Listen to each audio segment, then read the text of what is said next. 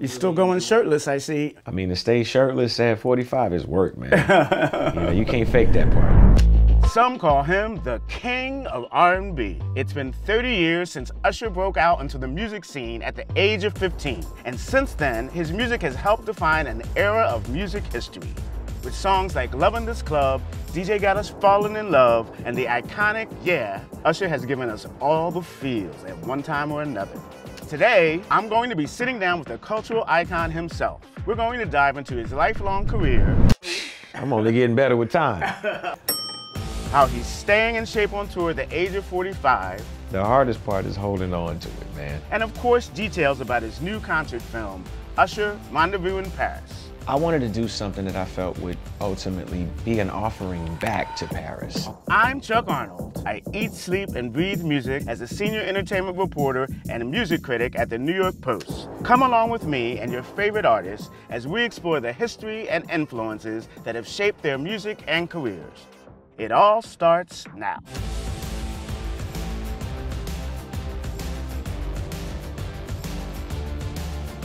The last time I spoke with Usher was just days before he performed at the 2024 Super Bowl halftime show.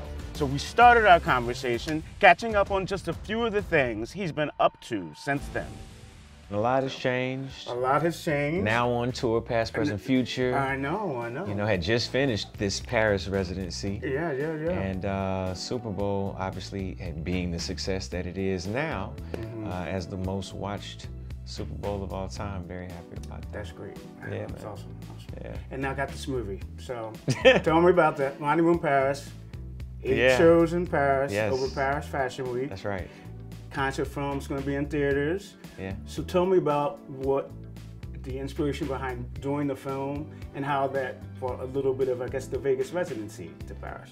Yeah, well, part of it, given the fact that Paris has always given so much to me.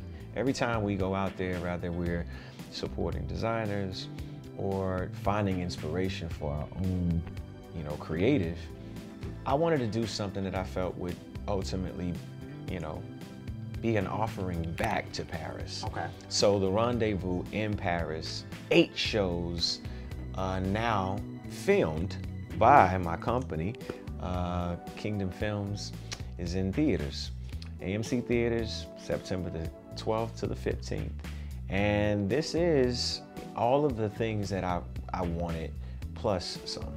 You know, having the ability to have a successful residency in Las Vegas, and now bring it to Paris and elevate everything. Fashion, the lights, the stage, you know, the creative, all of it elevated up.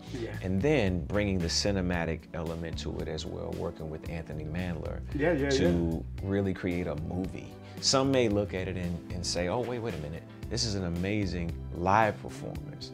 But we actually made a movie together when you see the entire experience. Yeah, no, it definitely has cinematic elements, and you did music videos with him, with Anthony in the past. Doing music videos, doing creative for Confessions, all things that, you know, kind of spoke to our long-standing relationship of 25 years. And in the same way that I've been able to celebrate all of my legacy moments, right? In the nostalgic way that says, oh, wait a minute, we go all the way back to the beginning. Because I go back to the beginning within this show. Having the ability to work along with him, you know, felt natural. Felt like this is something that will be remembered in time in history. That, when you did that, 8 shows in Paris, that was right after it was announced that you were going to be the Super Bowl headliner. So that was a moment, and kind of almost the beginning of this Usher movement and moment that is still going on right now. So tell me about that and like how that captured the energy at that moment as things were really blowing up for you again. We made some really strategic decisions after Las Vegas. After Las Vegas was an obvious success, I wanted to do something that I felt would be special. So I filmed my Paris residency, 8 shows, of which, you know, this was an opportunity for me to not only capture what I did in Las Vegas, but capture a moment in history, a moment in time. And for me, it was my opportunity to launch a film. Kingdom Films has now been established and has its first film. There you go. I love that. I love that. This is coming out and you're in the middle of a tour. Yeah. And now you've got this live Doing Fashion Week, by the way. concert film. So there's something grand about Fashion Week launches, right? There you go. You I know. know. It's like there's some correlation going on there. So but tell me having that be out there now, when people can actually go see you live, is this almost like a commercial or like for the tour, because you know you can feel the experience and the excitement and maybe want to go see the show?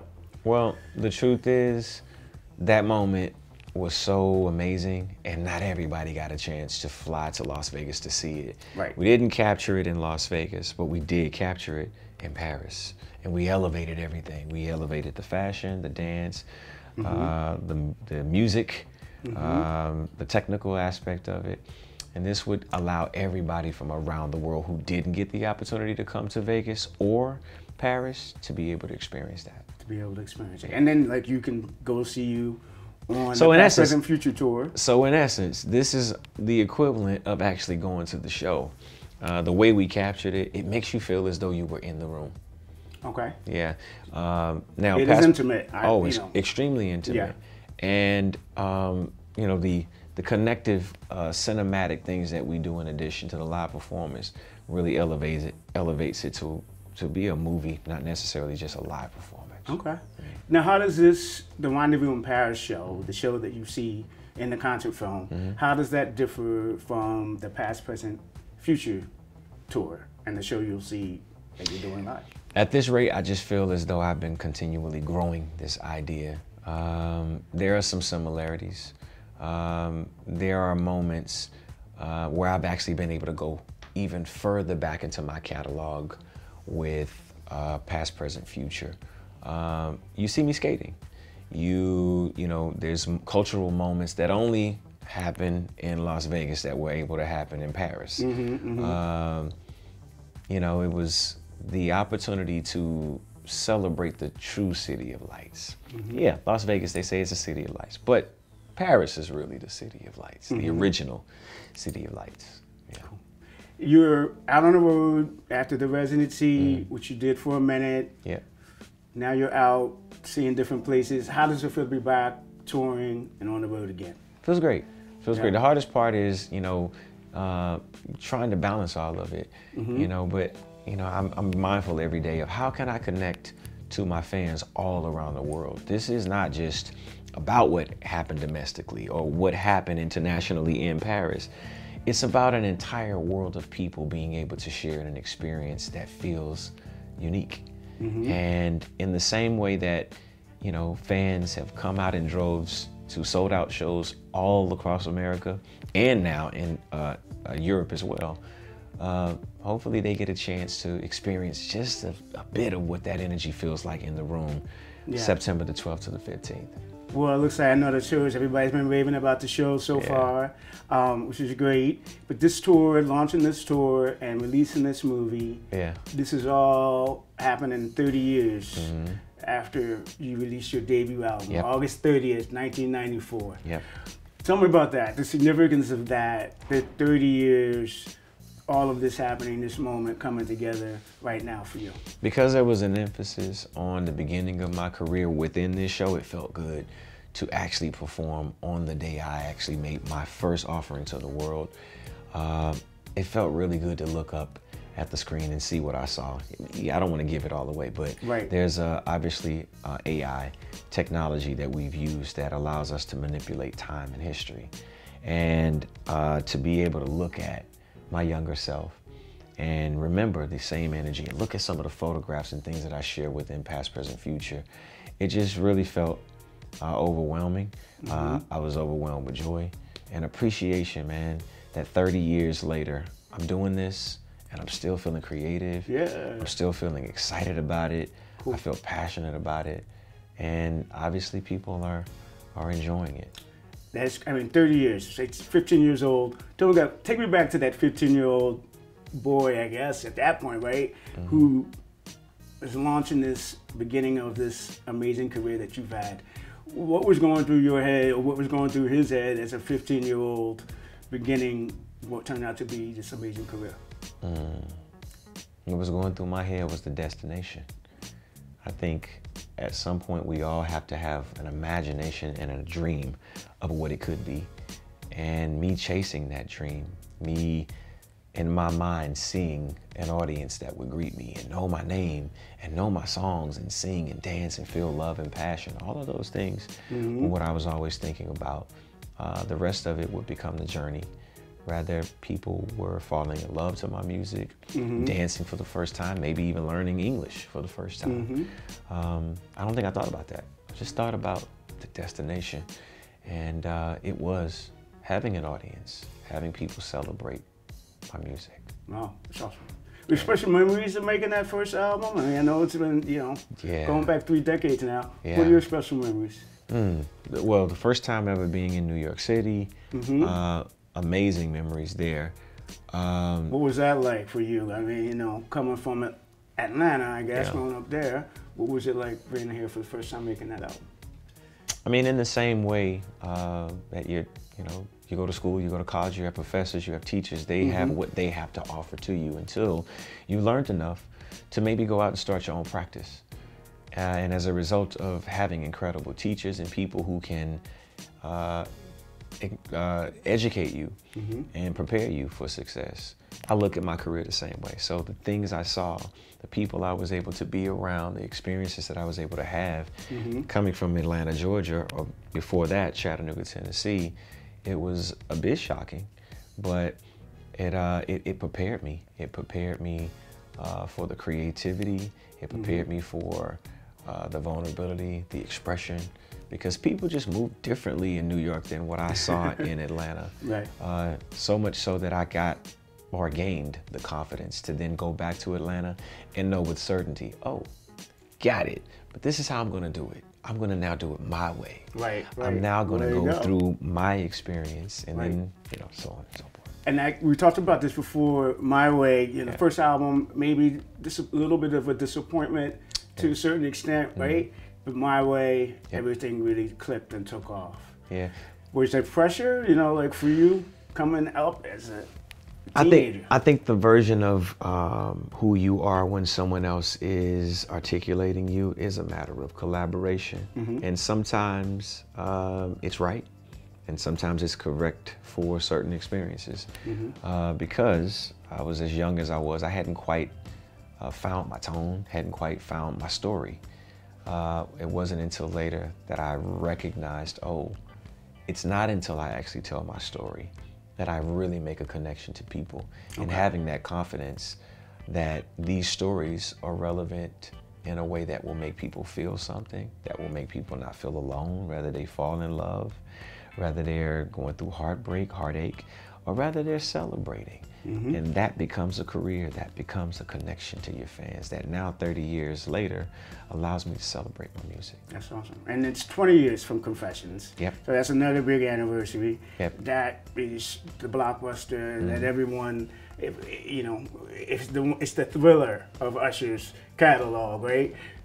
Tell me about those songs and making that statement, because obviously it was a blockbuster, but it was also a statement of you as an artist and what, revealing more of yourself to your fan. Yeah. Well, now 20 years later, being able to celebrate it, there's a few things, obviously. One, sharing, very intimate details about my life, as well as intimate experiences that I felt people could relate to, was one. The other was the fact that it sold 1.1 million units in the first week. Crazy. Yeah. Two historical kind of things for me in the lineage of who I am as an artist. I was very happy to have had that experience, and very happy to, for the first time, have connected to an entire international audience. I was, hopeful. That people would not only continue to celebrate it, and every night that I go out there and I hear them sing these songs as loud as they do, I realize how important those songs were. Yeah, I mean, I was just saying, they mean different things now, or like, have you grown into them in a different way as others have grown with you, I guess, listening to them all these years? Well, I guess a classic record is a classic record, right? and rather people are being introduced to it for the first time because they feel something, or rather they're going through what I'm talking about. You know, I guess I'm very blessed to have been able to capture those songs and be able to make videos and creative. And that's the same thought and sentiment with Rendezvous, that I would be able to capture something and be able to offer an experience that would have otherwise been very intimate if you're in the actual room. Right. But to be able to have captured Rendezvous the way that I did, and now be able to have it be on major screens in theaters from September the 12th to the 15th, and have people come in the same way they come and see my live performance together in a room and feel as though they're there. The sound is like top quality because it's AMC theaters. The visuals, to be able to have your undivided attention. Not often do we actually go to a concert and actually put our phones down and just look at the show. In this environment, it's all about that connection. Yeah. Were you inspired a little bit by like Taylor and Beyoncé last year, you know, put their concert films in theaters? Yeah. Was that a little bit of an inspiration for you? Absolutely. You know, to see the success that they had and the commitment that they have to their core fans that they might not necessarily get to perform for live. You know, this is an international film, so it's on, you know, theater. It's in theaters around the entire world. So there may be places that I just may never get a chance to go because there's just not enough days in the year, right? Yeah. But I'll get a chance to connect with them, and they'll get a chance to connect to a very relevant moment in my history and my career that started in Las Vegas and made its way to Paris. Right. 30 years, how have you evolved both as an artist and as a man over those 3 decades? I've learned. In 30 years, I've learned a lot. I've lived a lot. I've loved a lot. And I feel like all of the experiences that I've had have only made me better, have only reminded me that staying the course and making it about the music and the dedication to creating something that makes people feel something is worthwhile.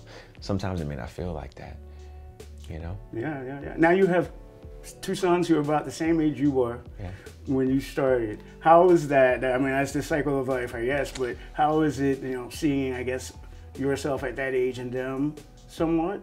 Or can you believe what you even did back then when you look at them now? Well, part of it is almost out of body, because I now feel like I'm my mother at times, trying to ration with my boys. You know, the other half of it is beautiful because I get a chance to be patient and help them within their process of discovering what they want to do with their lives. They're not me. I'm not them. And to be available for them, to help them, is something that I daily work on and I care about. I want them to find what they want to do, and I want them to be passionate, not only because they see me passionate, but know that I am passionate about them finding what they want to do. Cool. Yeah. You're still doing the dance moves, not slowing down at all. How's it getting? I mean, you know, still, you're very young, 45, but is it different these days, you know, having to do it over and over? I'm only getting better with time. That's what's up. No. Okay. We had a bit of a rough start with this tour, which caused me to have to postpone shows till later on in the year. But I feel great. I feel wonderful. I'm so happy to have kicked off the tour in DC and have many shows to go. But I'm not losing any steam. I'm getting a little bit more rest and trying to really take care of myself. As I said, the experiences that I've had have only helped me grow wiser. And I'm really still going enjoying shirtless, it. I see, in the movie and on the tour. Yep. You're still pulling that off. Yeah. How's that working for you? I mean, to stay shirtless at 45 is work, man. You know, you can't fake that part. You did that in the Super Bowl too. I saw that part. Everyone saw that part. The hardest part is the hardest part is holding on to it, man. But I'm doing well. You know, close to 4 shows to 5 shows a week is keeping me in shape. You know. There you go. And you're still driving the ladies wild. There's, you know, core fan base is female. Why is that, lady? Huh? What's going on? Still have that. Does it feel good? Mojo. Smell good. look good, and make love good. There you go. There you go. There you go. But whatever is doing is working. How is that? I mean, like it is an intimate relationship that you have, and then you create with that female fan base, you know, that are just loving up on you during those shows. You know what? It's about a very classic R&B experience that is all about serenading and connecting with the audience. It's one of the highlights of my shows when I actually go out into the audience. And sometimes they take my mic, you know what I'm saying? Sometimes, you know, I'm able to sing and connect and just enjoy them, you know? Yeah. I want my fans to feel free, happy, and I want them to enjoy themselves. Yeah. You got married after the Super Bowl, right after you performed. Yep. I mean, how'd you pull that off? You didn't tell me you were going to do that when we talked last time. You had that up your sleeve. Tell me how you pulled that off and how that must have sent what was already an amazing moment to the next level for you. What was already an amazing moment was peaked by a moment that I would remember forever. I was very happy to not only conclude my time in Las Vegas with the residency and then the Super Bowl, but to start on a new journey with my amazing wife. And I was very happy to do it there. It's probably one of the easiest ceremonies that I've ever experienced in my life. Did you know that Elvis Presley, he actually, an impersonator? Yeah. Okay, yeah. So yeah. No, but it was cool. It was something out of history, man. You hear about these kinds of things, but to have been able to do it was really a joyous moment between me and my wife. That's and my children and my intimate and immediate family who was there. It was an abrupt thing. We decided at the last minute to do it. Wow, wow, it's beautiful. And the kudos have been coming ever since then. You know, you had the Lifetime Achievement Award at the BET Awards, the Icon Award. I saw you at the Apollo, the spring benefit for that. Just all these career achievement awards. But you know, you're only 45. You're not done. You got like a lot more ahead of you. But how does it feel to be getting these like lifetime laurels and, you know, these kind of honors at this stage of your life? I feel honored to be honored. I put in a lot of work and a lot of time. Sometimes, you know, you question, you know, is it too early for these things or is it too late? I don't know. I've always felt like a pioneer in some way.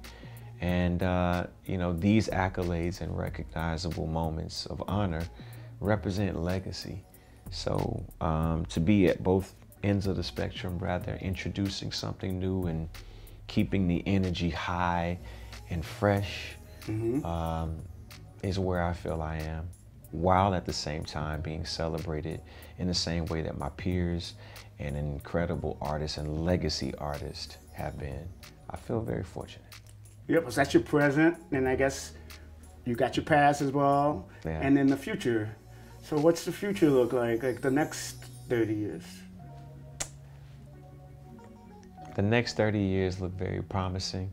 You know, now having the opportunity to say as a director and producer of an amazing live movie, Kingdom Films is a major priority to me.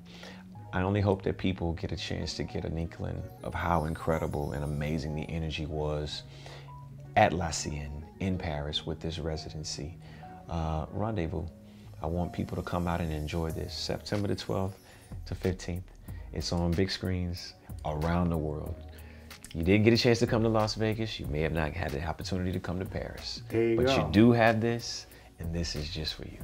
That's awesome, man. So, and it definitely, to me, if you watch it, it makes you want to go see the tour. There you go. So, you know, it works on all levels in that way, man. It's so great to talk to you again. It's Thank always you. great to talk to you, Yeah, too, man. You know, this has been conversations over your career. I think, you know, we've talked since very early in the beginning. Always, man. So, yeah, man. Thank you know, so proud to see you do your thing this year. Been great to see everything coming to you that you so much deserve. Thank you, brother. I know there's more to come. Thank you, brother. 30 years, you said another 30 years. I'm like, there we go. We'll talk again. And we'll talk before that, but we'll man. talk in 30 years as well. Go see Usher Rendezvous in Paris on September 12th through the 15th in an AMC theater near you, and book your ticket to see him on the Past, Present, Future tour.